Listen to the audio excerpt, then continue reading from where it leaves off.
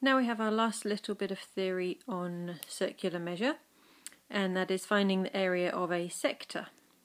So say we want to find this shaded area here, so it's the area of this sector, where the angle at the middle is theta. Now if we think about this proportionally, the area of that sector out of the area of the circle, so that proportion, what's shaded compared to the whole circle, would be the same as the proportion of theta out of a full 360 degrees, but since we're talking about circular measure, that 360 we would be referring to as 2 pi. So that proportion of the area of the sector over the area of the circle will be the same ratio as theta over 2 pi. Now we can, instead of saying the area of the circle, we'll actually put in its formula, pi r squared.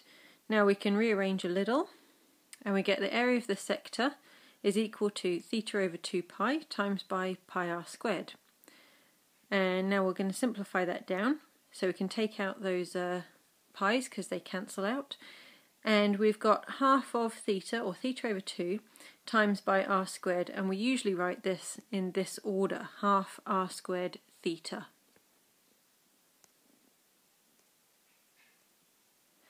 Alright, now an example. A sector of a circle with radius 4 centimeters contains an angle of 45 degrees. Find the area of the sector. So first problem is we are talking about areas of a sector, but the angle's been given to us in degrees. We know that's not going to work. The angle's got to be in radians. So let's turn that into radians first of all. 45 degrees out of 180 is going to be a quarter, so that'll be a quarter pi. So the area is equal to half r squared theta. Make sure you write your formulas, not just go straight into substituting the numbers in. You will get marks awarded for correct use of formulae.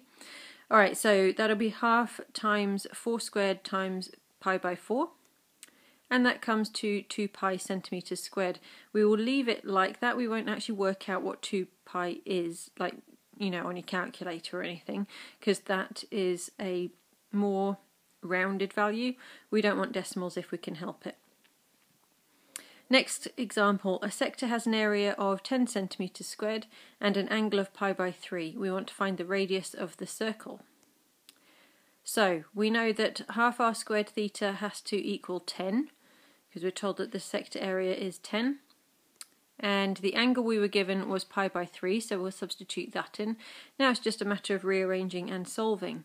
So r squared will be 60 divided by pi, because we're doing that 10, times by the 2 to get rid of that half, times by 3 to get rid of the third, and divide by pi. So that's 60 over pi. And then r will be the square root of 60 over pi, which will be 4.37.